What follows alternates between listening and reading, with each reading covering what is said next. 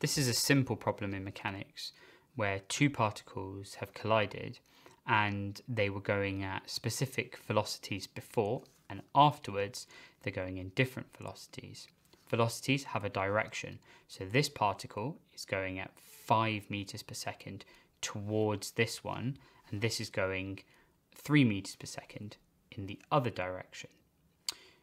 And then after the collision, this one is going left instead of right. As energy is always conserved, what happens before and after is equal. So we're going to now do the mass times the velocity plus the mass times the velocity.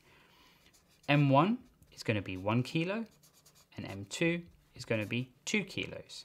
So we know that M1 U1 plus M2 U2 equals M1 V1 plus M2 V2. So let's plug everything in. So we've got M1, which is 1 times 5, and it is positive, plus M2, which is 2, times, if you're not familiar, dot or is the same as multiplication. So it's the dot product, but it's just sometimes used as an abbreviation. You should be familiar with that. And then minus 3. So 2 times minus 3, because it's going left, it's negative.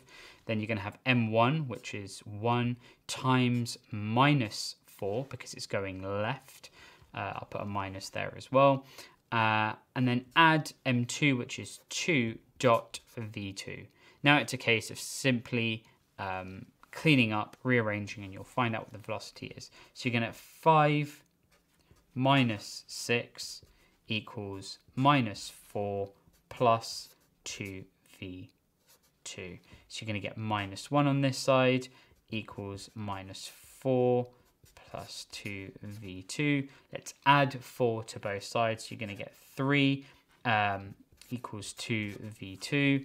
And that means v2 is going to be 3 over 2 or 1.5. And because it is positive, it means it's going to be heading right and not left. So that means when it was going this way, it's now going to go the other way and much slower, half the velocity. Simple.